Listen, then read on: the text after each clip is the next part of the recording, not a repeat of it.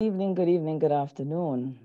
Welcome on behalf of the Jamaica Accountability Meetup Portal, of which I'm the Executive Director, the National Integrity Action, and the Institute of Law and Economics. May I welcome you all to the second in our series of reasoning on matters of accountability, democracy, public policy, all of my favorite subjects, yes? And I'm certain that it is also yours because not many persons, unless you're passionate about these things and the country and our future, would be willing to give up 1 hour of their post Sunday dinner, what do I call it, nap time, family time, to spend with us discussing matters like this. But we really had a wonderful time about 2 weeks ago when we rolled this out. And based on the response, we felt that it would be good to develop a series. So we're very happy to have you here. I think the last time we looked at parliamentary committees, most of you would know that that would be seated in the context of our Prime Minister making a decision a couple of weeks ago to, I would say, shift up the parliamentary policy to allow for the chairman of these committees to be now chaired by government members as opposed to the opposition. And that stirred up a lot of discussion in Jamaica, which ended up stirring up a lot of discussion here in the context of oversight and monitoring and the state of our roads and the spending of COVID. And it was such a wonderful evening that we decided that we would do it again. So here we are today. We are going to be looking at, drum roll, restoring trust in our democracy. And we're going to be drawing on both the US experience, the experience of our neighbors in the North, and our experience here at home. But I really want to give a special welcome also to the Jamaicans who are hailing from pretty far off around the globe. Some of them are here, I think are about 6, 7, 8 hours. So they're probably already into the morning hours. We really do appreciate your being here and investing this time with us. And for the discussion, I mean, I know how you feel. I've been there. When you're so far away from home, sometimes you're only there in body, but your spirit and your clock is still set here on Jamaica time. So we know you're very cognizant of what's happening here, but we also want to ask you to share with us what's happening, because I think this subject about restoring trust and democracy is something that is relevant for all jurisdictions around the world. Now, the pleasure is mine today of introducing you as we jump right into our two presenters. And I'm not quite sure who to credit with the quote that says, a mind stretched by a new idea never regains its original dimensions. I think that has been attributed to Einstein, Ralph Waldo Emerson, Oliver Holmes, but whoever says it, that is really my hope for this evening, that there is going to be a kind of mingling of minds and thoughts and sharing of views so that your mind will not go back to the original dimensions of where we started at 5 o'clock. And I don't think that's a lofty ideal, because these two presenters are really the kinds of persons where, boy, when I rub up my brain against theirs, iron sharpen iron, you know what I mean? I never leave the conversations with Dr. Professor Trevor Munroe and Professor Rosalea Hamilton with my brain regaining its original dimensions. So I really want to thank them for being here with us this evening and for the preparation that they have made. And I want to just say, before we go much further, that we've really designed this to give a little bit more time than we did the first time to engagement with those who have chosen to be with us this evening. So we imagine that in about 20 minutes, 25 minutes tops, we will shift from the presentations to ask you to join us with your thoughts. Now, most of you would have already received the articles that both Rosalea and Trevor has written so that we can really just jump right into the meat of the matters today. However, I know a lot of people are tempted to introduce these two Jamaicans by saying, boy, you know, do they really need an introduction? But I am really going to ask for your patience today while I give them a proper introduction. I'm going to resist that temptation because there are persons from across the Caribbean and some who might not be as familiar. And to be very honest with you, when I read the profile of both Rosalie and Trevor today, I learned some things I hadn't known before. So I really want to take the time to introduce them, because sometimes in the Q&A, if you know of the depth of the experience of the presenters, it does shift a little bit what you choose to ask them. And so I must say, in introducing them, when I dipped my toes gingerly into advocacy back in about 2013, these were two of the persons in the room who left a lot of, I would say, residue, which explains a lot of why I do what I do today. Rosalea is probably not expecting me to tell the story, but I should have put a disclaimer on those articles before we sent them out, because Rosie did an article back in 2013 that when I read it, it caused me, and this is the truth, to get up the morning, go to Hot Off the Press, buy a t-shirt, put my views on the front and the back, and I walked in Ligony, New Kingston, and Halfway Tree, sharing with other citizens and engaging them on the issue of the day. So you have to be very careful when you let these two in the room, because you never know what you're going to be doing tomorrow morning. But whatever it is, I sincerely hope it's going to be more engagement in the governance of Jamaica. Now, without any ado, much more ado, I want to really welcome Professor Munroe and Professor Hamilton. Dr. Trevor Munroe is currently the Executive Director of the National Integrity Action and also a member of Jamaica's chapter of Transparency International. He has authored and co-authored at least 9 books and has received many awards and scholarships, not the least of which is the Rhodes Scholarship and an Oxford PhD in political science. He has been a civil society advocate for the longest time. Professor Munroe was instrumental as a founder and a co-founder of CAFE, that's the Citizens Action for Free and Fair Elections, as well as the University and Allied Workers Union, and the Jamaica Civil Society Coalition, of which that was when I dipped my toes in advocacy and was also a member of that wonderful group. In public service, Professor Munroe has served as an independent senator for 10 years. He has served on the executive of the Confederation of Trade Unions and the private sector's think tank in the 1990s. Now, he has served as a consultant to several development agencies, USAID, DFID, UNDP, UNESCO, the OAS, the Carter Center. He's currently a member of the Partnership for Jamaica Council, and he has served on several different advisory boards for the government. And in 2015, I'm proud to say that Trevor was recognized for all of this work with the national honors as he was awarded the Order of Distinction of Commander Class. So I'm gonna invite Professor Munroe to share with us now his thoughts. And in about 15 minutes, I will do an introduction to Professor Hamilton, where she will give us a summary of some of the articles and the things that she has been sharing over the last 2 weeks on the subject of our democracy and trust. So I'm gonna hand over now to none other than our friend and our advocate, Professor Trevor Munroe. Thank you very much, Jeanette. I really appreciate your introduction, even though I don't appreciate that it took away some of my time. Couldn't resist. I am to speak, as I welcome each and every one of you, to the issue of restoring trust in democracy, drawing on the US and the Jamaican experiences. Let me first of all say that the shortfall in trust is acknowledged and spoken about by the highest levels of political leadership in Jamaica for many years. And in terms of the global situation, has been found by every scientific survey of which I'm familiar, the declining trust in democracy and in governance. I therefore begin with a very important remark made by Prime Minister Holness at the time of his inauguration in March of 2016, I believe it was March 7th. Prime Minister Holness said, and here I quote, "There is no doubt that significant numbers of Jamaicans have lost hope in our system. Jamaican people want to see action in building trust," end of quote.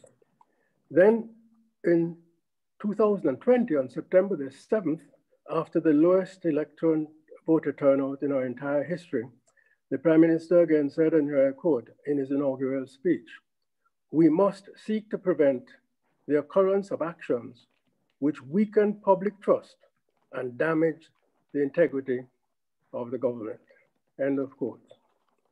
That issue of trust and declining levels of trust in democracy in Jamaica and elsewhere has also been found by numerous surveys and polls by Don Anderson, Bill Johnson, and others.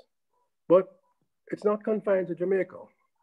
The Pew Research Center in the United States has found declining levels of trust in their government from over 70% in the late 1950s to 20% or thereafter in 2015.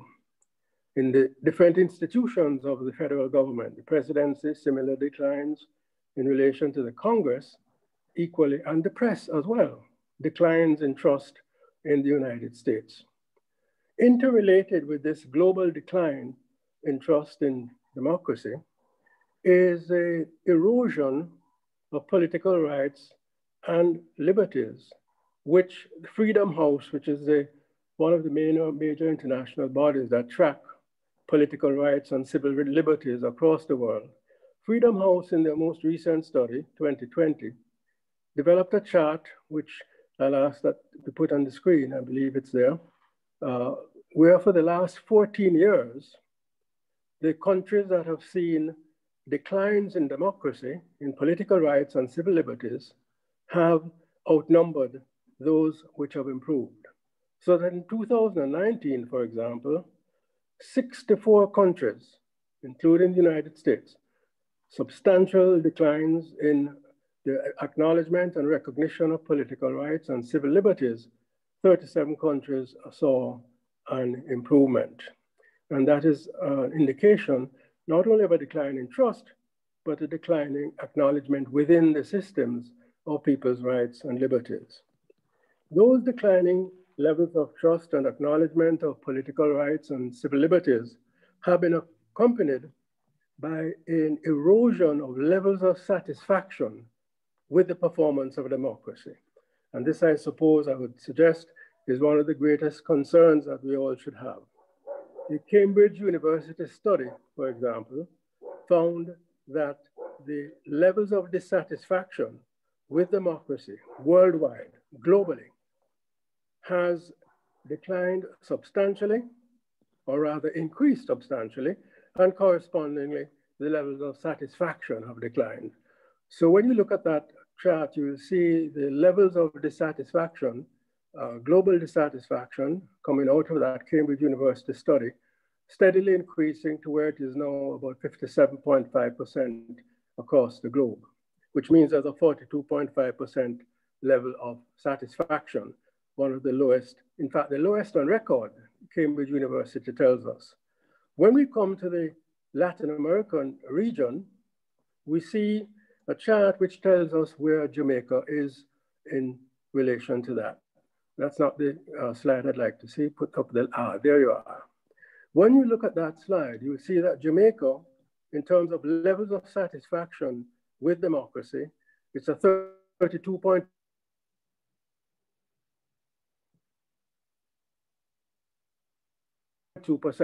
And there are only 3 countries which have lower levels of satisfaction with democracy than Jamaica. One of the reflections of this, and I say only one, is the decline in percentage of voter turnout in every single region of the world. The Institute of Democracy and Electoral Assistance provides us with that information. The global averages have fallen from a little under 80% in the 1940s to a little over 60% in the 2000s. In the Americas, that has fallen from 70% to a little over 60%. In the Caribbean, which we don't have a chart for, which I could put up at some point, the Jamaican 2020 numbers, the voter turnout in Jamaica, which we will put up on the screen in a moment because you'll see the decline over the years, at 37-point-something%, in fact, is the lowest in the hemisphere with the exception of Haiti. The other side of that coin of distrust in democratic institutions, particularly elections, is accompanying that decline of trust in political parties, in the police, in every other institution that you can imagine in our democratic system. The other side of that coin is perhaps the most worrying of all, in that for the first, not the first time, I think it happened in 2017, the survey, which is done every 2 years by the Latin American Public Opinion Project, looking at different countries across the hemisphere, found that Jamaica, the Jamaican people, scored the highest, 65%, prepared to turn to military rule, authoritarian rule, in order to deal with crime, and 58% to deal with corruption. That's the very highest in the countries surveyed, about 18 or 19.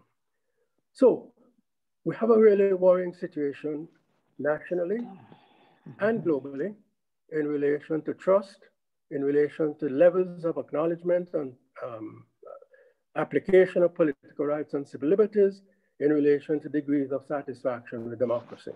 So the question obviously jumps at us. Why is this so? Why is this happening? Obviously, since it's happening in so many countries, one of the main reasons has to be global, even though they are specific for each country. Looking at global situation, the best summary I have seen of why this is taking place is done by the Edelman Trust, a very important global research body, the Edelman Trust. And they have a barometer. And in the course of analyzing why it is that democracy is in such trouble, they indicate, and I quote, there is a growing sense of inequity and unfairness in the system. Inequity and unfairness, which the people at the base feel strongest. This coincides with a study done in 2014 by the Global Corruption Barometer, where 114,000 persons were surveyed in 107 countries. And they were asked the question, to what extent is government run by a few interests looking out for themselves, a few big interests looking out for themselves? At that point, 54% of that global survey answered to a large extent or entirely. That has now grown in the Edelman study to 57% in 2020. I should mention, by the way, that in the 2014 study, it was 64% of the persons in the United States who felt that way, 60% in the United Kingdom. The only countries where people felt that the governments were serving the public interest more than a few big private interests was Norway and a couple of the Scandinavian countries, where it was 5% who felt, therefore the overwhelming majority believed that government was really serving the public interest. What is the basis of this? The basis of it is quite simple, though not a single factor. There are many factors, but one of the main ones is this: the relative neglect of the majority by widening inequity and inequality. COVID-19 has brought this out more than anything else. Income inequality, inequality in education, in healthcare, in the justice system. One particular measure disturbs me and should disturb all of us considerably. There's a very important recent index called the Commitment to Reduce Inequality Index. It was developed following the commitment, the global commitment, this Sustainable Development Goal number 10, which tells us that we need to be committed to reducing inequality as an important part of the advance for human development. Jamaica, in that commitment to reduce inequality in 2020, the study just came out, ranks 120 out of 158 countries. 119 countries are doing better than us. And amongst that 119, almost every single Caribbean state that's measured. In fact, we are number 25 out of 26 in the Latin American Caribbean region. So that is the major overarching explanation. Governments not dealing with the levels of inequity, unfairness, which the majority of people feel the democratic systems are not dealing with or facilitating. Obviously, then the next question is what is to be done? And the answer to that is fairly simple, and we all know it. It is to so transform democratic institutions to make democracy be in fact, and not just in theory, government of the people, by the people, and for the people. As we all know that acronym. That is a process and not an event. It's a process which requires at least 4 or 5 things which I want to mention. 1, to enforce and expand democratic rights and freedoms. For example, the right to information, an important democratic right and freedom. The right to ensure that the vote does count more than money in politics. Environmental rights, especially in the context of climate change and the need for climate justice. We need to ensure and enforce, very importantly in our country and our region, equality before the law. The last study done in 2020 12, 13 in 7 Caribbean states found that the majority of people felt that persons who are well connected or who are wealthy would never be convicted before the courts for corruption. We also need to enforce the mechanisms of accountability and transparency. For example, the parliamentary oversight that Rosie wrote those articles relating to. We need to ensure that the protective institutions, the Office of the Public Defender, the Office of the Political Ombudsman, and those institutions which were set up to provide a check and balance against executive elective dictatorship and to facilitate the people, that those function more than they ought to or than they are now. So that is the what is to be done. The hardest part is where we conclude. How? Because the what is not hard to see. The how is the difficult when you see year after year this dissatisfying situation developing. I suggest that the single most important how is citizen engagement and civic activism. To get our citizens engaged and to make them active in defending democratic rights, freedoms, and institutions. That is easier said than done. In order to do that, I draw on the experience of National Integrity Action over the 9 years or so. The first and most important foundation of that is building public awareness. The people need to be aware. The way we did it through documentaries, television ads, forums, town hall meetings, articles such as those which you had seen, which Rosalea had written, and statements. Our most recent statement on environmental rights in relation to the dry harbor mining opened people's eyes. They never knew that they had environmental rights in Jamaica since 2011 with the charter. So that is the first thing, public awareness building. And our experience is that it has had an impact. Needs to be bigger, but the impact is there. The surveys tell us that bribery victimization, namely the number of people willing to pay and take bribes, has declined significantly over the last few years in relation to the public awareness building. The tolerance of bribery has gone down. And of course, much legislation has been passed to strengthen good governance, not least of all campaign finance reform. So that's the first thing, building the awareness of the public. Very, very expensive, very, needs a lot of funds, but we can't avoid doing it. Secondly, awareness requires assertiveness. People can know, but keep quiet.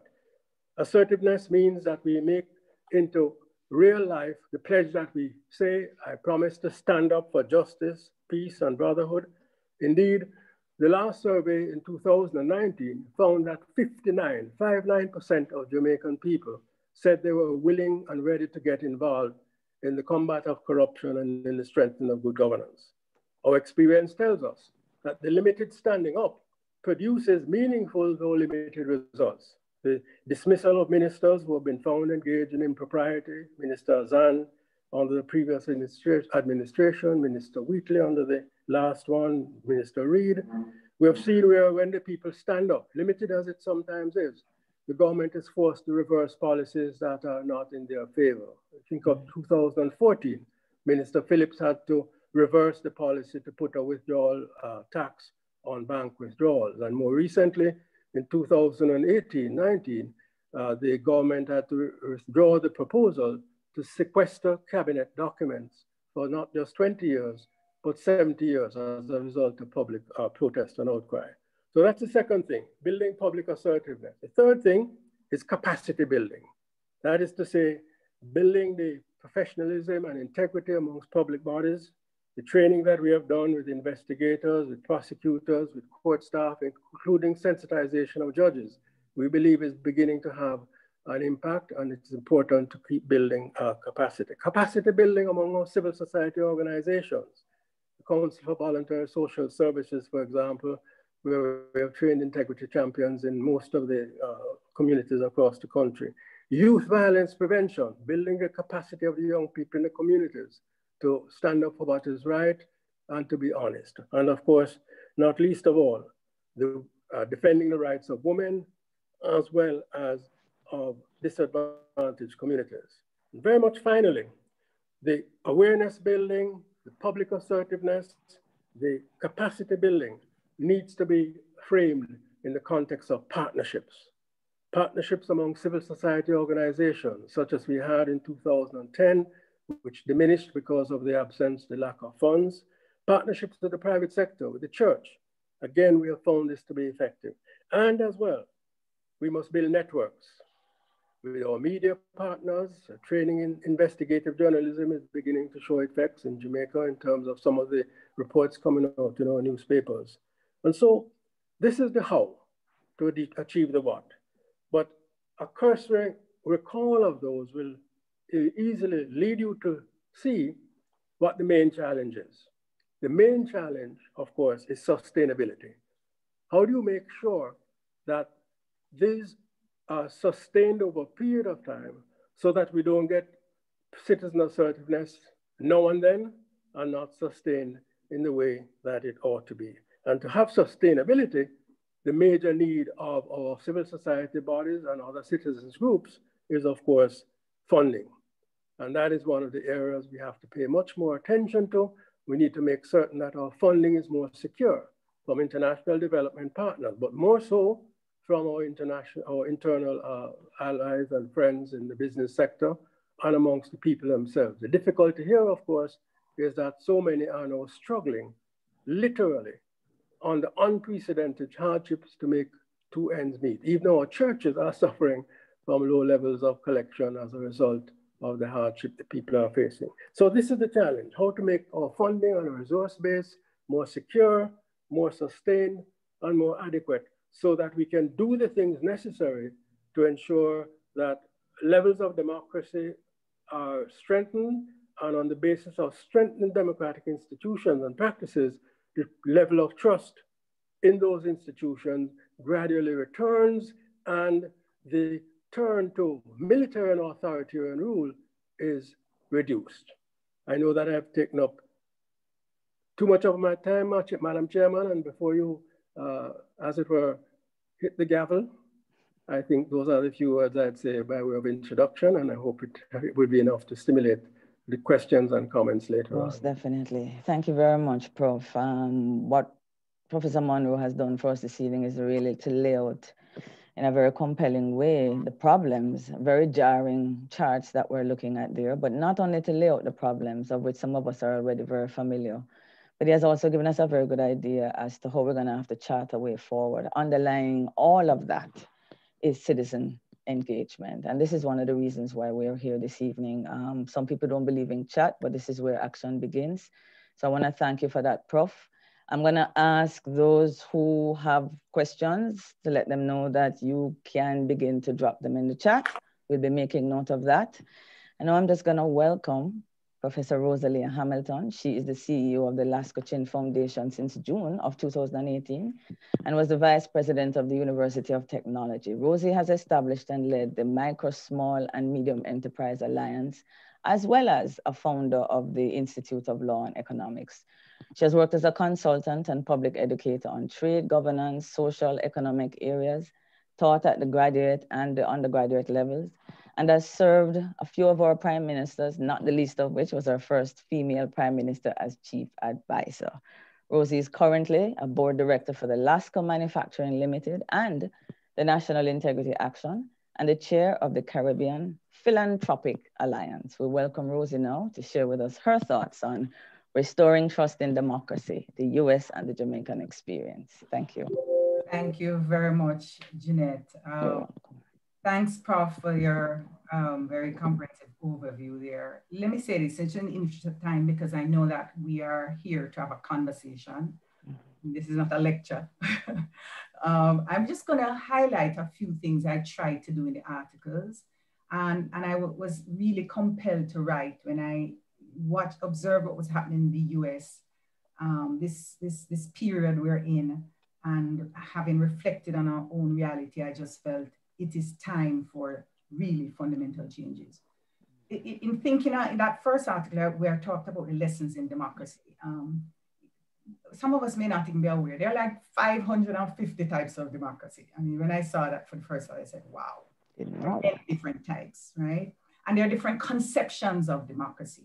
You know, some people focus on like the rights, you know, those are important rights. But at the core of the concept is this idea of active participation of people in a government in which they reign supreme. And I think that's the concept that I want us to focus on, because it's there that the problem of trust lies. Yeah. Although I did the lessons and people thought perhaps the lessons were just for us, you know, from America, there are lessons we can teach America. And in my conversation with colleagues, someone pointed out and reminded me, and I certainly agree, that the Electoral Commission of Jamaica is something that we can teach. We've come out of very tribal politics those days. Some of us can remember the days where, you know, everything shut down on election day. But, you know, we've had a process of the Electoral Commission that has brought some sanity to the electoral process.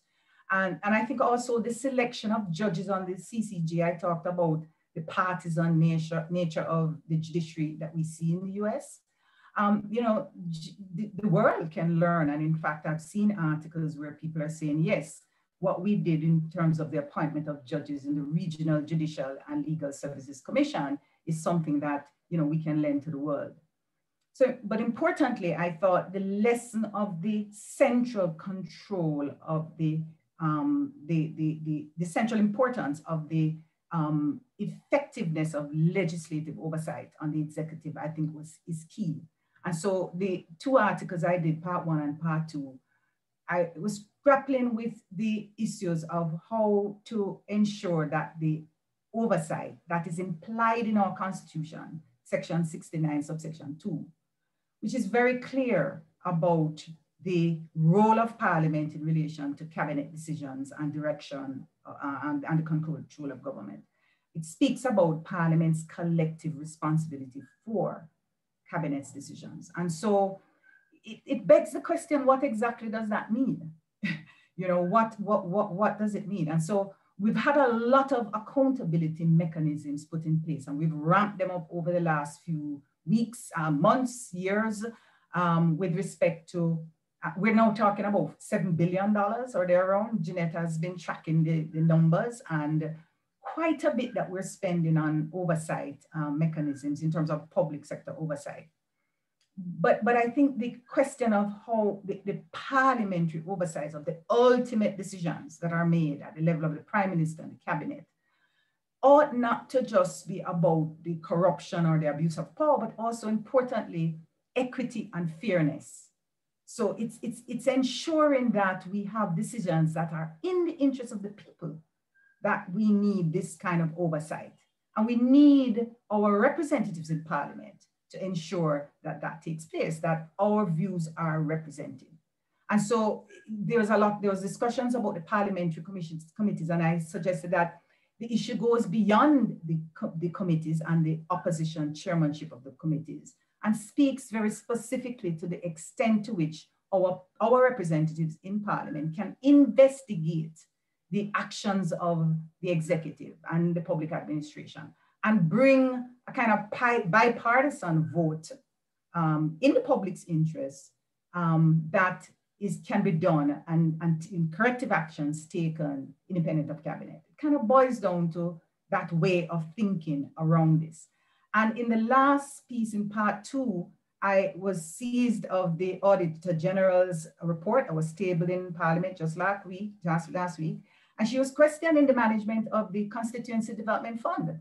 And so it raises that question. Will we have a CDF, the Constituency Development Fund Parliamentary Committee, investigating, leading to a bipartisan vote that ultimately can reduce the risk of exploitation, nepotism, and misuse of funds? These are the words of the Auditor General, independent of cabinet.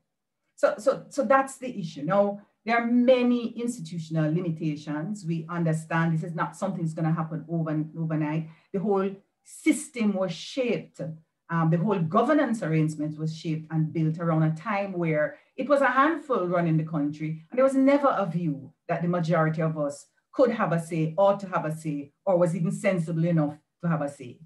That's where we're coming from. And we have not changed the fundamental structure of the system. And so you still have legacies of that whole arrangement that are difficult to change. The dominance of the executive in parliament is something that we see that we've inherited. We have the prime ministerial power, awesome centralization of power in the hands of the prime minister that we are clear about. We understand that that's a very important power because ministers want to be in the cabinet, and so they follow the party line.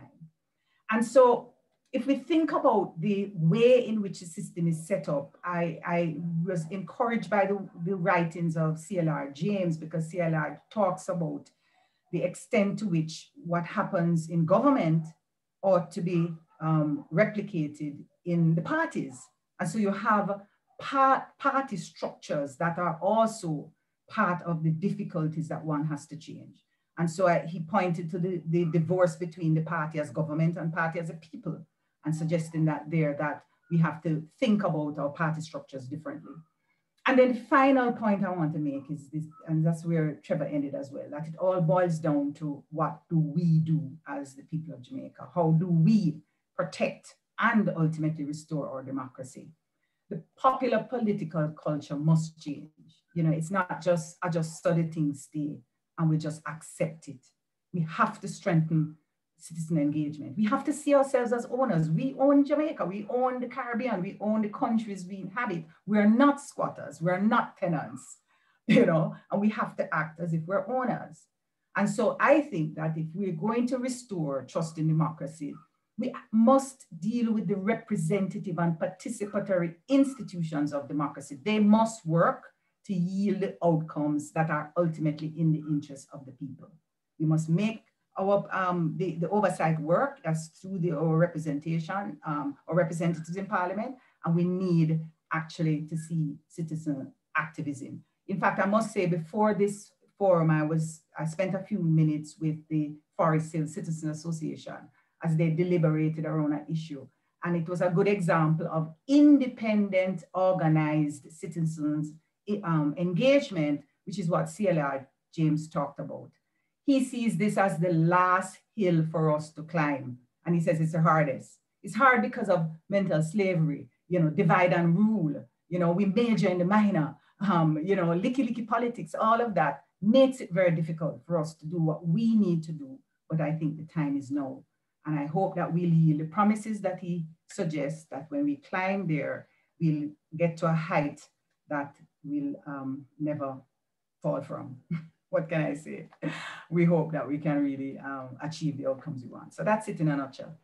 Yeah, thank you. It's a very good nutshell. And as I'd said before, we really hope that folks that had an opportunity to really take a look at the information that Rosie had been sharing, so that we could really jump now into the discussion into some more of the meatier how. I am very big on the whole citizen engagement aspect of it. They say power concedes nothing without a demand. And so whatever changes are going to come, it's only reasonable that it's going to come from us and that it's going to start with these kinds of discussions. So I would actually start off, Rosie and Trevor, with the question that has been on my own heart for a little while. For the last year, JAMP has been really focusing on trying to understand the parliament better and to demystify it for others. And in the process of doing that, one of the things I think would go a long way to shifting the whole challenge of trust is the entry points to citizen engagement in the space that makes decisions for us. There are different accountability mechanisms in the parliament, and one of them is the question time. I have a lot of questions sometimes as a citizen on some of the things happening in government and governance. And the whole idea of a representative is that he or she is supposed to be representing my thoughts and my concerns to the 63 elected officials, and then to come back at us with an answer. So one of the things I'd really love to see coming out of this discussion on the how is, how can we widen that entry point, that space, to citizens being able to let their voices being heard more in that space. We have expertise out here we want to share. We have questions out here we want to ask. Are there any thoughts? And this is not limited to just Professor Munroe or Hamilton. If there's anybody else who would also like to jump in, but this is one of the questions that I have about improving trust and building a more robust democracy by including us in a more direct way than is allowed right now.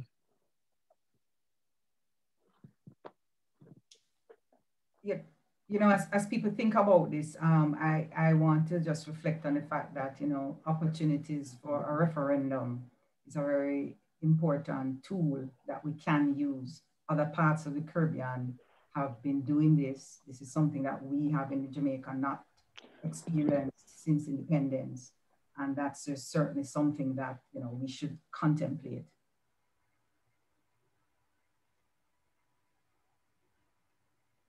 Trevor, you're on mute.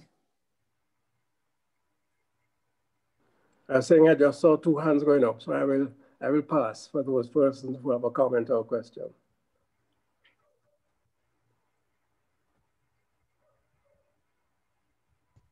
Okay. My question is to Trevor. My name is Jeanette Calder, Trevor. I don't know if you're hearing me. Yeah, are you hearing me? Hearing you loud and clear, Janet. Okay, fantastic.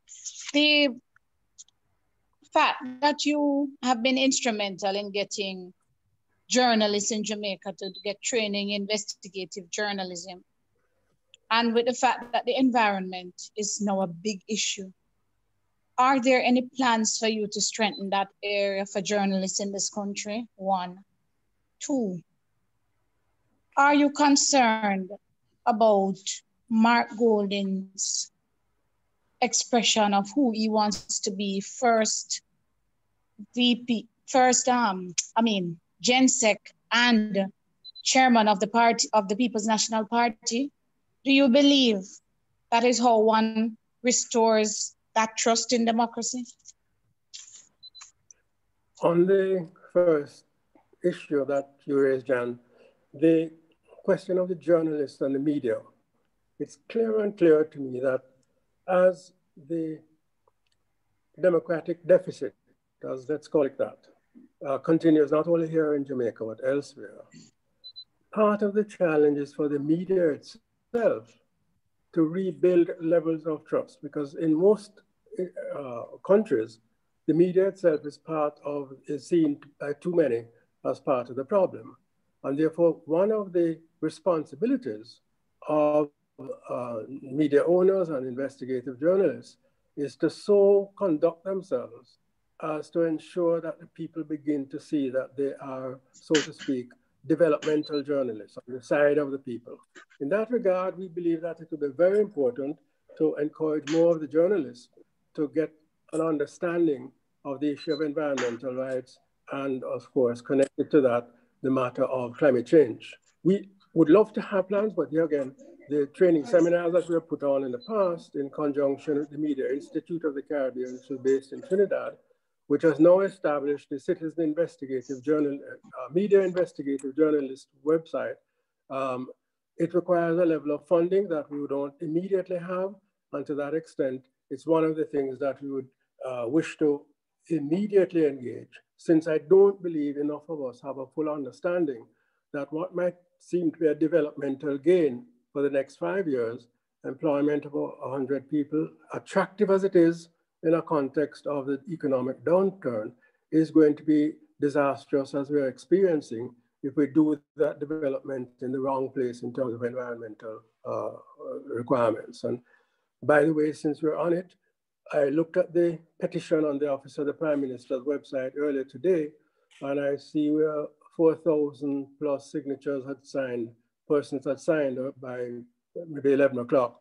It needs to get to 15,000 in order to compel the government to make a specific and definitive answer, even though that itself won't guarantee the outcomes that we would wish. It didn't guarantee to the cockpit country, where we actually got to 36,000 signatures, but the government is still having to be challenged in the courts in order to ensure that the cockpit country and importance of it to the environment is not offended.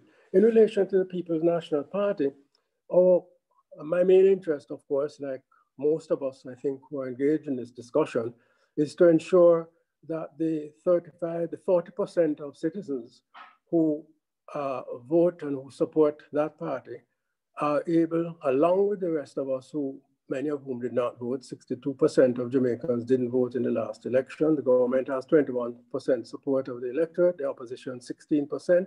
We need to ensure that there's a robust opposition, and frankly speaking, it's hard to see from outside without knowing much of the internal of what's going on in there.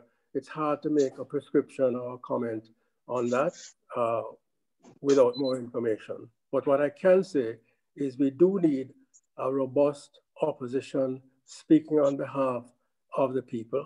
We're not seeing that. In fact, regression is taking place in terms of parliamentary oversight, as Rosie has pointed out. And only this morning I learned that indeed the percentage of opposition persons represented in the committees is being reduced, not just the chairmanships being changed, but the percentage reduced. And also the determination of the agenda is going to be subject in each committee to the vote of the majority, which of course will be overwhelmingly governmental. So I need to know more, Janet, about the internal dynamics of the PNP to answer that second question more satisfactorily. Thank you. Thank you, Trevor. Thank you, Janet. Vanos, I think your hand is up. You may go ahead. Yeah. Yes, Jeanette, thanks for recognizing my hand. Thanks, Trevor and Rosalie, for the nice summary presentations that you've done. I could see you all have done a lot of research to think through these issues. Trevor, I want to begin with the place you just went, and that is to recognize that you need a robust opposition. And I would add to that you really also need a robust backbench from the government side. Mm-hmm. That is to say, when all is said and done, the parliament that we've designed in Jamaica and in the rest of the Caribbean is not designed to facilitate democracy. For one thing, it's too small. If you think about the share of the government members who are in the cabinet and the share who aspire to be in the cabinet, you have almost nobody else left who are in the parliament dedicated to the business of representing the views of their constituents.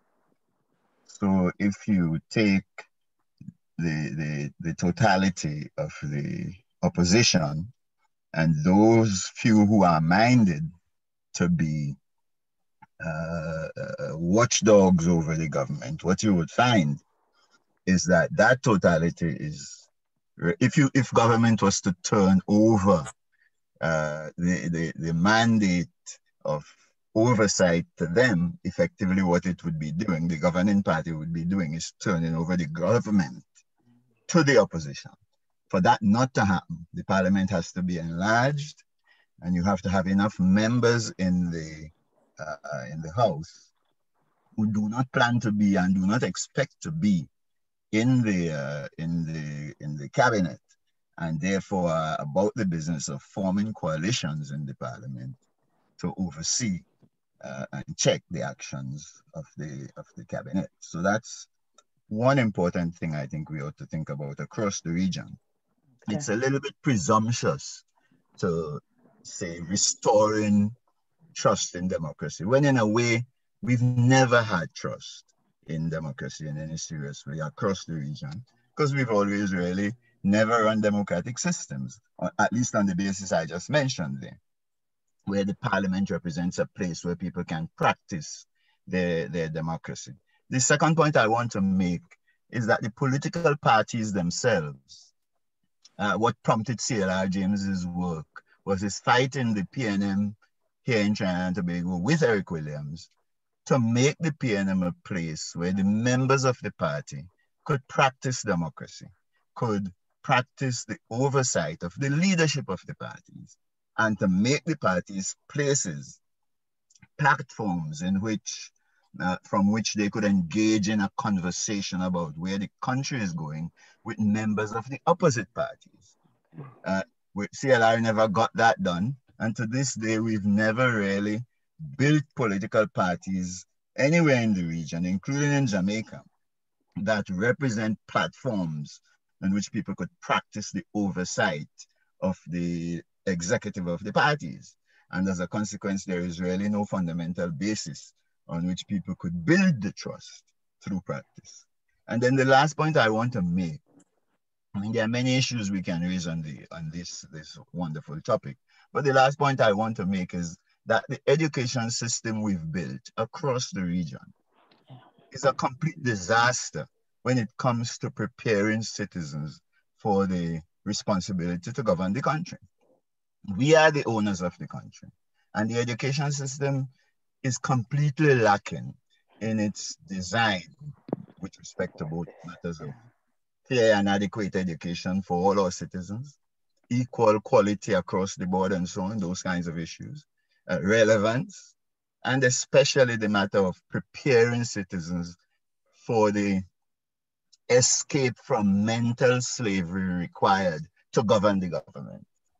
And I think I would like to hear both of you comment on those three kinds of issues, which we have failed, in my view, to address throughout the history of the Caribbean, from the founding years, immediately before and post-independence to today. So I don't see a basis on which we could build any trust. Not until we do reforms to achieve that set of changes. Okay. Can I quickly jump in on that? Please do, Prof. Yeah, Vanessa, you raised some really crucial points. To the extent that, in fact, what you just said in relation to the ineffectiveness of backbenchers is a point that became much more recognized by the Jamaican policymakers after 30 years of independence in the 1990s. So much so that they took the first step, and it's for us to finish the process, that both sides agreed in a 1995 Parliamentary Joint Select Committee on Constitutional Reform that there should be a constitutional limit on the number of ministers that any government could have drawn from the Parliament. Now, this wouldn't meet what you and I would wish, no, all of us. But what it would do is limit the extent to which in any administration, a backbencher could believe that he has an opportunity to become a minister if the numbers were limited to 12, 13, 14, and you have a parliamentary majority of 40 odd as we do now. Then more would see that their name could be made by being genuine representatives of the people rather than being aspirants to the cabinet and therefore fearful of alienating the prime minister. So that's one proposal that's on the table, but because of a lack of citizen awareness, lack of engagement, it remains on the table and probably gather endorsed in file 13. Another quick observation in relation to citizen education. Interestingly, both manifestos of the Jamaica Labour Party and the People's National Party in the 2020 election speak of the need for civic education at the secondary school level. You've heard nothing about it from either side since, and so few of us bother to read those manifestos because we don't think they make any sense, that they're just paper without any implementing record, which is for us to hold them to account for these commitments made in the public domain. Our experience in NIA of education at the secondary school level, particularly, the establishment of integrity clubs, which I believe is now being done in Trinidad as well by our counterparts, to teach the youngsters engagement in citizen activism and honesty. And also the docudrama that we did on the life of Marcus Garvey is something that attracted much attention amongst the youngsters and indicates the potential and the demand for more of the kind of education of which you speak, which is not really happening now. It's one of the areas that we who want to see more citizen engagement need to put on the table in our respective organizations. Thank you, Prof. I just want to, thank you, Vanas. Thank you, Prof. I just want to share with you just a couple of the comments. There's been a lot of feedback on Vanas's comments. Rosemary is saying really we ought to start with the fundamentals of really being clear about what is a democracy and something that just the folks in the street can understand. Starting there, just going down to the rudimentaries. We also have Sylvester saying that political parties in Jamaica have only semblances of democracy, but it has never been true. And I think this is just reinforcing what Vanas is saying. We have skirted with democracy since 1972 to 1978, but since then, apart from voting governments in and out of power, we have never at government by the people and for the people. And again, Sylvester, that's really what I was hinting at when I say we need to find the entry points for more participatory and more direct democracy where our voice can be better heard. And there are models of that around. It's just for us to figure out how we're going to get it done. Now I see 2 more hands. We are at 6:01. We really want to remain really true to our commitment to the hour. So what we did 2 weeks ago when we started the series is to really say to folks, come 6 o'clock, we understand if you have to go. We ask you just to leave any comments if you must go here at 6. But we allow the presenters and for those who still have some questions and comments to remain.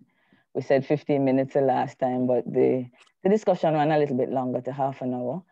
So we're pausing here because we also have some polls that we want to put up before folks do leave on the mark of 6. These are questions really just to guide us with our next steps. I saw a comment from Anthony. Anthony was not a big fan. It almost sounded as if Anthony's comments are going back to the boys, this is just a talk shop. But while the polls come up, and I just ask for about a few minutes for you to make a selection from this quick survey, who you have represented here in the Institute of Law and Economics, National Integrity Action, and JAMP are really advocacy groups that are shifting their programs based on what comes out of a number of these conversations. JAMP has a literal tool that we're putting out there to engage citizens, to educate citizens, and to try and deal with accountability upfront. So I just want to encourage folks to know that this is really not a talk shop. The responses from this, the comments coming in, the ideas about where we need to take the next steps are really going to be mined and farmed by these organizations. And our programs evolve to move in the direction of where you are saying we need to go in order for the next steps to really define this democracy and to get it to work for us better than it is now. So I think there is a current poll on your screen. Just a couple of seconds, ask you all just to vote on that for us before we allow those who have to leave to do so, and those who would like to stay on for a few more minutes, because I see some more hands and comments to also do that. I think we can multitask, and that might actually be a good thing. So while we're polling, I'm gonna just invite Anthony, who I think I was trying to speak on behalf of, and I'm glad to see his hand. Anthony, you wanna unmute and just share those thoughts with us, please? Yeah, good afternoon, good evening, everybody. Evening. Miss Jeanette, I just wanted to say to you personally, yes. I appreciate the work of JAMP, yeah? But I have some issues because I've been around a long time, right? Yeah. And for example, I feel that this thing is almost putting the cart before the horse. Okay. I think instead of hearing people present, these, because out of the hour, the presenters took up 50 minutes or about, right? I think what agenda should be is to come to listen and not come to tell, right? Because I don't think they understand the issues, to be frank with you. I'm sorry, I don't mean to be, I'm not being disrespectful, believe me. They speak of very important issues, but to me, they are missing the bigger picture. Okay. And the bigger picture is we do not have a common mission, for example, as a people, and therefore we're talking from all kind of different perspectives. And sometimes the perspectives are so far apart, but we do not have any coordinating body. So I don't want to go into all of that. I just want to say, right, that I think that we are going about this the wrong way, right? I think that our intelligentsia, they are products of a system, Western system, that has serious issues to question, but we are not questioning them. Okay, I don't want to take up too much time, but I'm saying my problem. to be frank with you, Ms. Calder, please. Feel as if I am wasting my time when I come into a session like this. Okay. Because I've heard these things. I've heard the statistics and which is important, but it is only important if it is being applied to a context that is relevant for progress. And frankly, with all of what I've heard, I agree that we need to consider our democracy. Thing is, for example, our intellectuals have a drawbridge mentality. A what mentality, Anthony? Sorry? I'm saying a drawbridge mentality. Tell me what's that? Yeah. What I mean is, you cross a moat and then you drop the bridge, then you stay among yourselves and think, but you do not understand many issues that the society has. A lot of people in our society. I just feel that it is like an ego shop. It is like presenting about you and saying, yes, you are this and you're that's what it comes across to me, because it hasn't been effective in the 58 years of independence. Not going to be effective because it doesn't deal with the real issues. And I will stop at that. Well, Anthony, I'm glad that you had placed your comments in the chat, and I'm really glad that you responded to my invitation to say it out loud, because this is the reason why we're here, this kind of level of frankness and this kind of level of openness.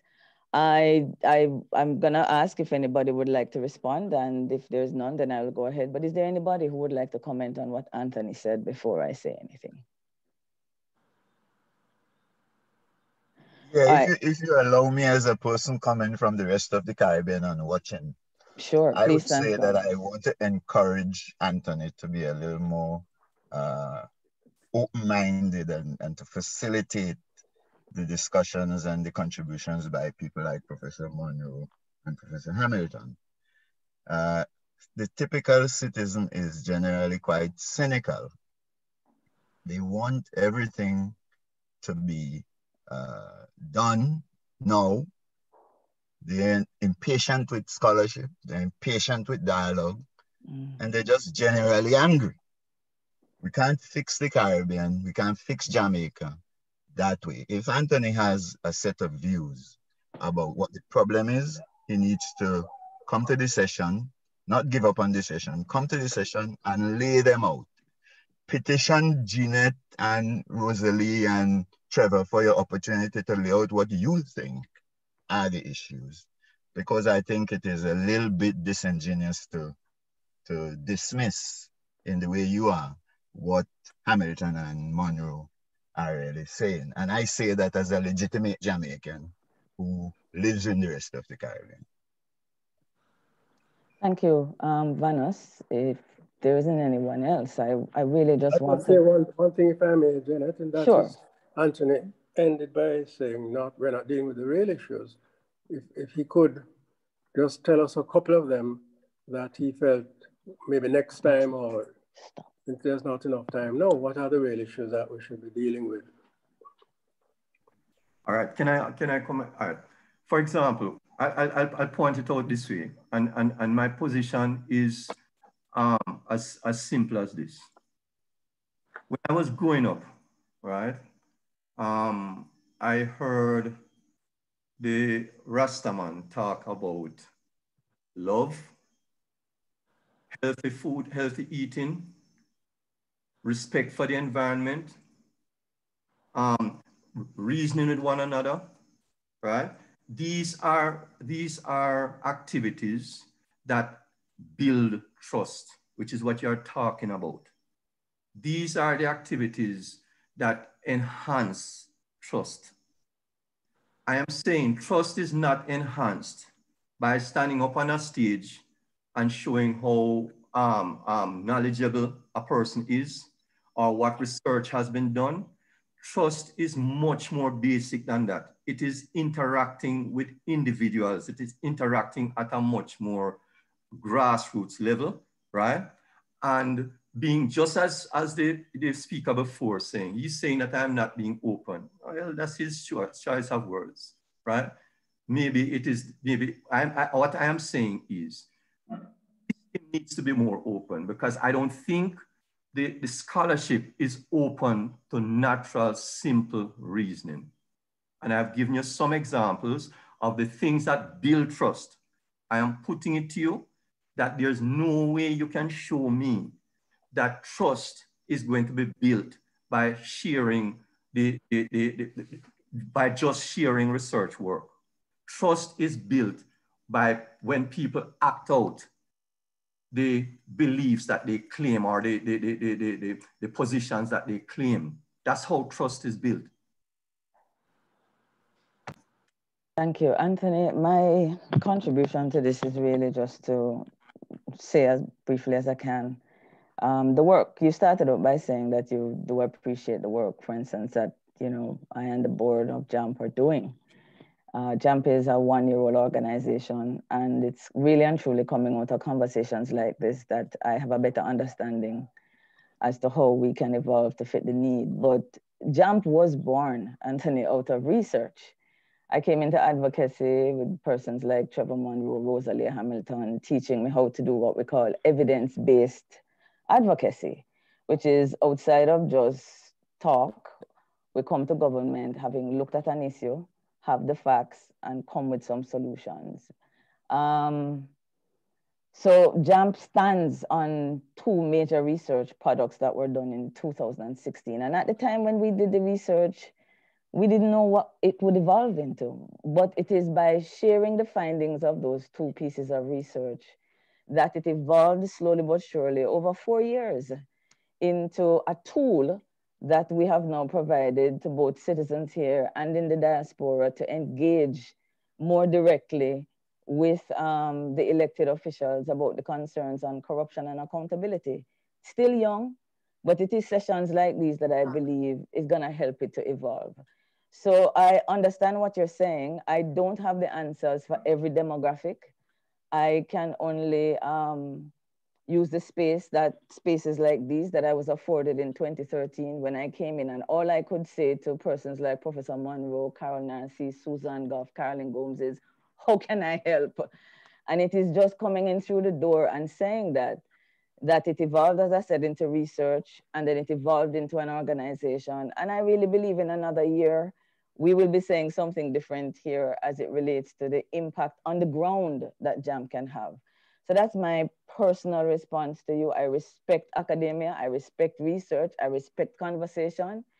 And we really are committing, Anthony, to take these discussions somewhere beyond just the conversation here. And that's the best answer that I can give you, and hope that you will come back to the third in the series. Can I just say one thing more? Please. I totally respect the evidence-based research. Okay. I totally respect that, right? So I don't dismiss my argument with that in that way, right? Okay. I totally respect research, but what I am saying is research must make sense. In other words, there is it must be to achieve something. It must be applied to something, right? And I'm saying I recognize the work that you have done because I've heard about it recently, and I see you on Cliff Hughes, and I think that it is really important. I am not dismissing anybody or any research. I am saying that there needs to be balance, and there is insufficient balance because we're so lost in being intellectuals, in my opinion, that we've simple things that build trust. That is my point. That is one of my points. All right. Well, I'm gonna leave it at that, Anthony, by saying, I'm gonna leave it at that by saying, come back, help us to be the balance. I think it is persons like yourself who think the way you do, have a better handle on some of the things we don't have a better handle on, that must keep coming into the space to create the balance, because I have a different perspective. I have a different thing to offer. So do you. Keep coming back in and helping us to establish that balance. And as it relates to the work of Professor Munroe, I'm gonna just say it openly. I invite you to check out what NIA has been doing since 2011. And I don't think it has only been limited to just conversation. And then hopefully after you take a look at that, Anthony, we can have a conversation again about what are your views are on this particular matter. But I really think it's an organization that has translated talk into action. And we really just need the balance, like you said, but people like you staying here with us, help us to get it better the next time around. That's the best that I can say, but I really appreciate the honesty. You really have given me something to continue thinking and talking about, yeah? I think the polling is finished. I thank you all for contributing. And as I said, this will help us to determine a better time, what are the different subjects and where we will go with what we have garnered from the challenges that have been enumerated today and some of the solutions. Now, for those who would like to stay a little bit longer, there are some more comments there in the room, some more messages that are coming in. Trevor and Rosie are willing to stay until 6:30 to address those. So on that note, I want to thank you all for coming. We have had at least 50 plus persons with us this evening. I was told usually you only get 60% of who registered. This looked like about 80% to me. So I really want to thank you all for being here. And we will continue to keep you abreast on our next steps. And on that note, I'm just going to scroll down to see, while I'm scrolling, if anybody wants to unmute and jump in, feel free. I just want to go and check and see which hands are still up. Yeah, I wouldn't mind making a comment. Sure, Sylvester. I don't think we should overlook Anthony's position, but we should also be mindful that that's one opinion. So if I had come on and spoke the direct opposite of Anthony's position as strongly as he did, then that could create a kind of conundrum if you're going to try to react to me that way. I think you should take into consideration Anthony's position here. And as a group, you continue to look for this intersection between the people you're looking to represent, like Anthony, because I'm sure there might be others like him out there with his opinion. And just recognize again that it might be a minority opinion, and take it for what it's worth. The other thing that I really want to say, though, that I didn't hear anybody mention before, is this business of economic opportunities. Okay. Because I think people will trust in their government regardless of what type it is, when people feel that the outcomes are favorable to their lives, and that there is some sense of fairness. And I think when we have a small pie, and especially when the government pick winners and losers, then there will always be a lot of dissatisfaction among the populace, because the truth is the way that we have governed for the last 50, 100 years in most of these countries throughout the region is for the money, the people with money, for the upper class people, and the poor, which is the large majority of people, kind of get the crumbs that are left over. So until we really have more crumbs to keep us happy, we're going to be dissatisfied with whatever kind of governance we are that presides over us. So I think, and I hope that you guys will talk about economic opportunities, because if people have economic opportunities, a lot of satisfaction will follow that. Understood. Thank you, Sylvester. And I'm going to I see Carol's hand, but I'm really sorry if I didn't do justice to how I felt about Anthony's contribution. It really is worth a lot. And I am just going to allow some others to speak, but I just want to say, if I did leave you with the impression, Sylvester, that that was something I was bypassing lightly, not in the least. I'm challenged by some of what he has said, because it needs to translate in my mind as to how do we go forward the next time to ensure that that is taken into consideration. Don't have an answer. But what I am saying, though, is that part of the answer is that there's room at the table for everybody. That is how it began for me. That is how it evolved for me. We want to keep Anthony here until we strike the kind of balance that he has said we need. So I just wanted to clarify that, just in case it sounded as if there was anything dismissive at all about Anthony's contribution. Carol, could you unmute and go right ahead? And then Martha to follow, thanks.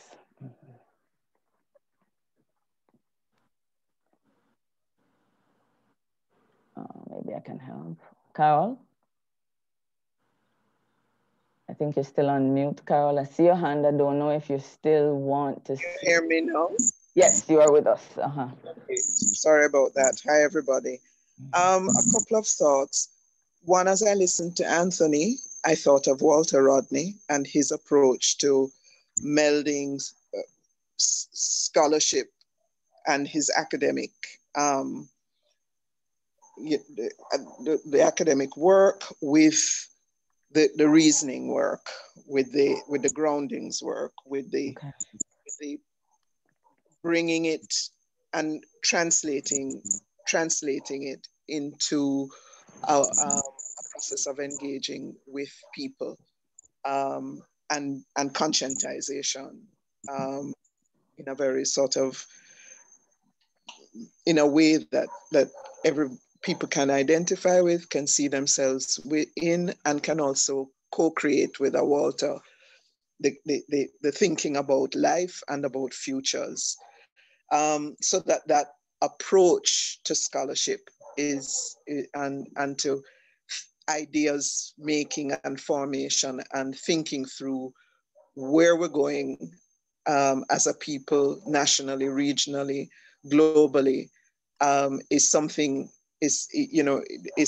for us to think about. What will be the engagement methods, especially in a pandemic world, that transports the scholarship, the evidence that has been gathered, the research, etc., transports it out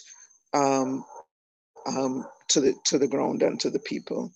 So that's one, needing to think about how we're going to move these conversations outwards is one question for us to grapple with. The other thing I thought about as I listened to the presentations was the principles around which we, and I heard Anthony alluding to this as well. What are the unifying principles that we have? So Anthony made reference to Rastafari and to the essence of Rastafari teachings that represented a unifying idea, a unifying ideology, a unifying worldview that you then could have reasoning around, you can propagate, you can get an agreement around. And although within Rastafari you have different hosts, different mansion, different dimensions, you still had some core principles. And so the question that came to my mind as I listened to Trevor and Rosalea is that we have this vacuum of philosophical underpinnings that the society is subscribing to, development thinking that the society is being asked to subscribe to. And in the absence of a set of unifying ideas, principles, ideologies, worldviews, development, thinking or understanding, you get as many different pulling and pushing against each other because we don't have some basic agreements about what kind of development we're after, what it looks like, what it feels like, what the essence of it is, and what our role in it is as citizens vis-a-vis the people who we select to manage affairs on our behalf.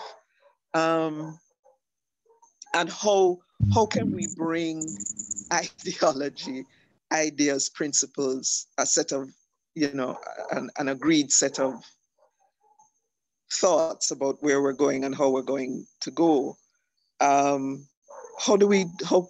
It's almost as if we've become afraid to have that conversation.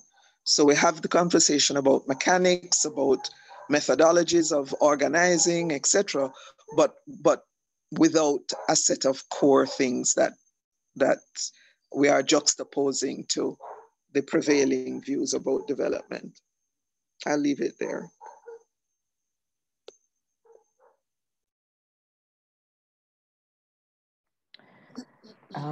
Carol has left it there, but that was a meaningful mouthful. I did see Mirtha's hand, but if there is anyone who wanted to comment on what Carol says is missing in terms of the how do we find that unifying force, those unifying principles, then I would welcome you to comment before I ask Mirtha to share with us what her thoughts are. And Tariq, I'm also acknowledging that you are standing with Anthony and that you sympathize with his views.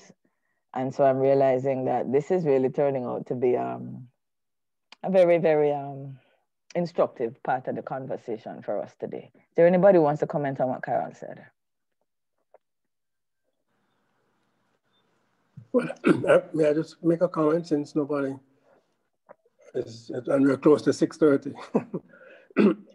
Yeah, what Carol says is true.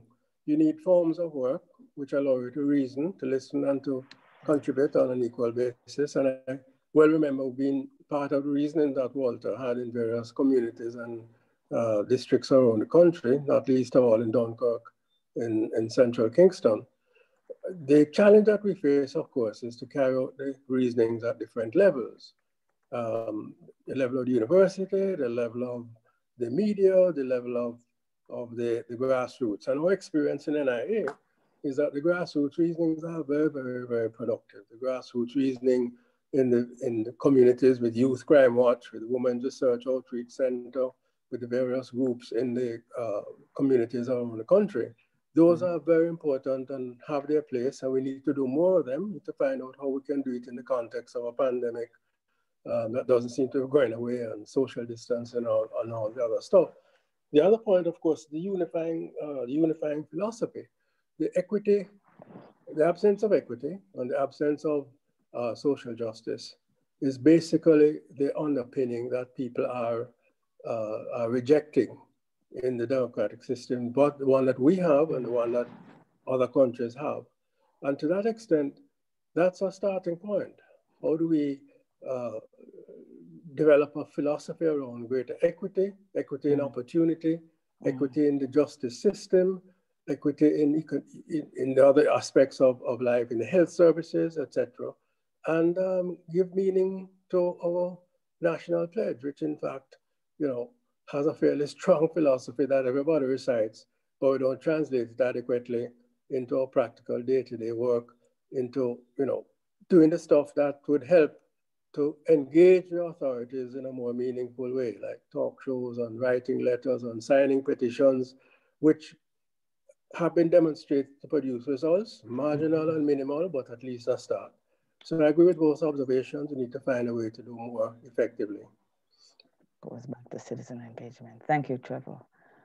And our last comment then, if Mirtha still has something that she would like to share with us. Mirtha, would you like to go ahead before we wrap? Yes, good evening. First of all, it's almost impossible to have democracy in countries where the income disparity is so wide, where a fraction of the population owns the system. And whenever I see this statistic about this great percentage of Jamaicans who are willing to go along with military rule, it always makes me laugh, because I realize that they have no idea. They have no idea what military rule means. That they don't understand that military rule is the last bastion of authoritarianism. And so that makes you realize how dangerous it is when people are ignorant of what democracy really means. And I compare that, I see a parallel with the US, where Americans were lulled for decades into this complacency that they were the greatest democracy in the world. even though it was an illusion of democracy, but they were so complacent that, you know, they used to think of dictatorships, you know, as what they condescendingly called banana republics. Okay. And now we're watching a dictatorship, a full-fledged assault on democracy taking place in what is supposed to be the greatest democracy in the world, wow, quote unquote, right? Mm-hmm. And so they were so blind to it that even the 70 million people who voted for Trump don't understand that what they're voting for is authoritarianism. So mm-hmm. we used to sit here and wonder, well, how could a Hitler really come to power? How could a Stalin come to power? Mm-hmm. And I'm fascinated watching what is going on in the US, because you see how it happens. You see how a demagogue co-opts the language of democracy in order to become the gatekeepers of authoritarianism. And so they exploit emotions through prejudice, they exploit prejudice and hatred and ignorance and arouse passions to the point where people don't even realize that they're devolving into authoritarianism. And they go along with it until it's too late. Yeah. And now the Americans are locked in a life and death struggle to salvage their democracy. And they've come to the brink and looked into the abyss, and they are struggling to step back from the brink. And so I think that here in Jamaica, people should take a look at that to realize how precious democracy is. Not that we have it, but you must know your rights, first of all, to have a democracy, and you must know your responsibilities. Of course, we have to come back to the problem of the income disparity. Very often, money buys justice. Mm-hmm. So if you have this great income disparity where people cannot even get justice because justice is reserved for the the privileged few, there needs to be widespread education, grassroots reasonings, as Professor Munroe was saying, to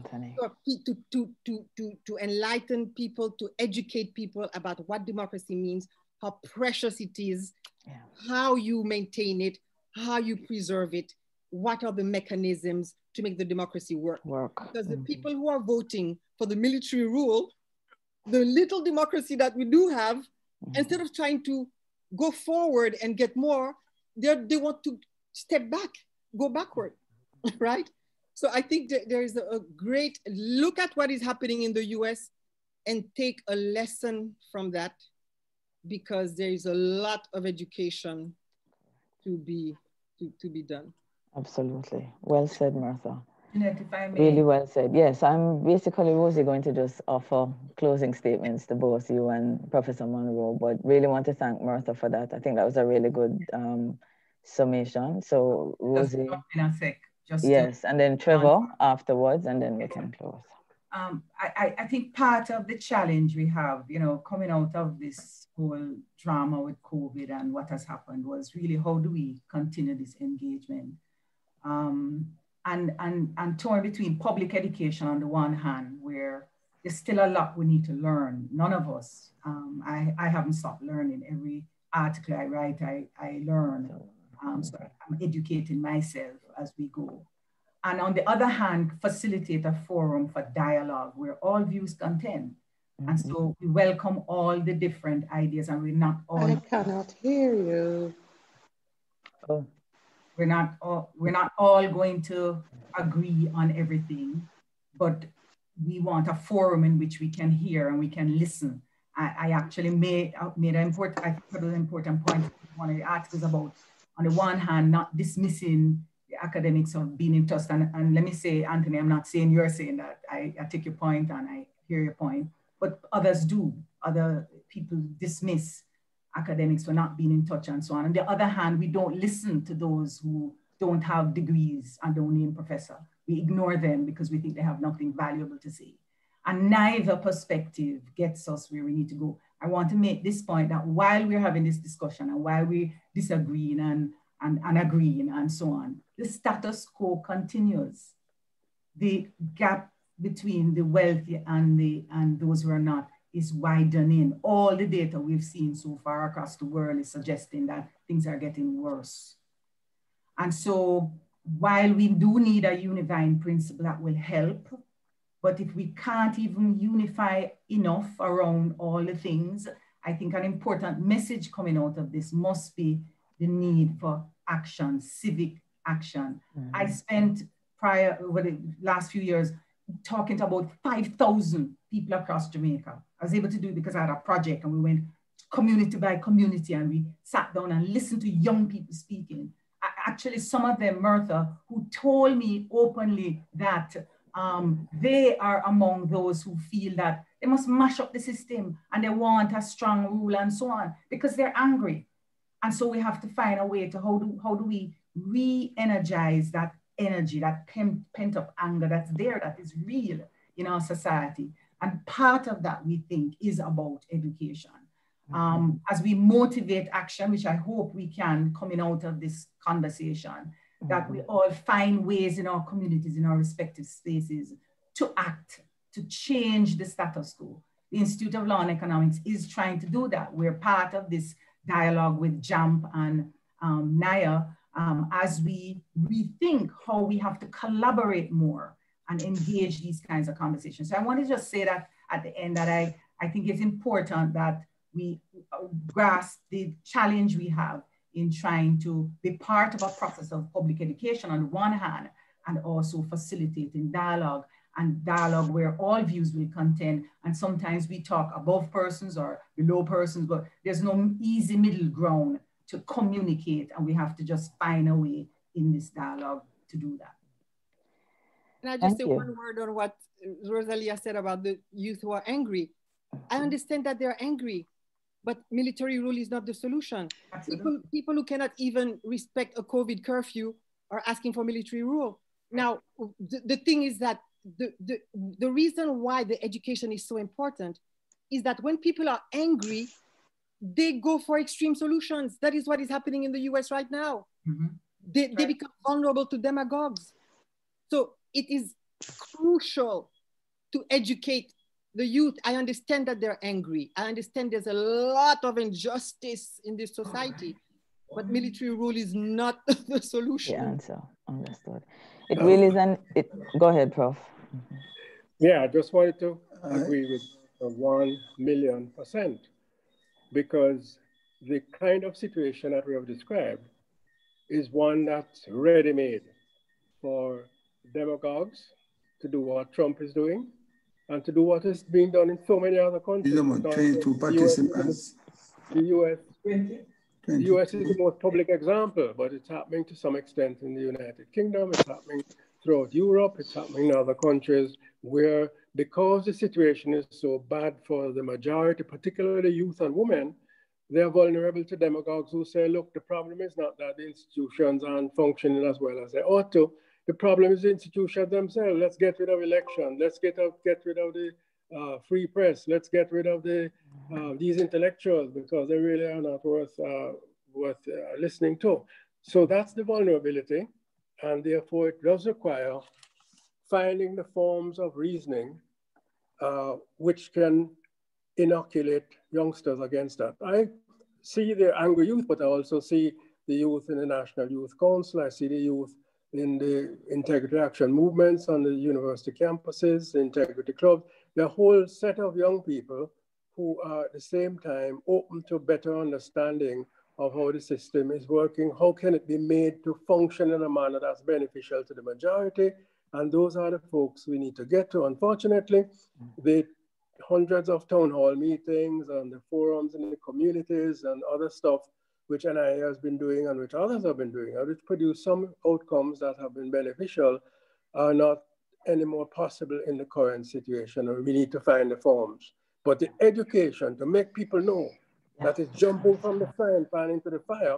You feel that the authoritarian ruler, the one who wants to do good but forget the rules, is the one you need, whether military or otherwise, to make people understand that's the frying pan into the fire. What we need to do is make the institution more democratic, more representative, empower you to get your views heard and actions taken that will bring about that result. So I agree 100% with Myrtle.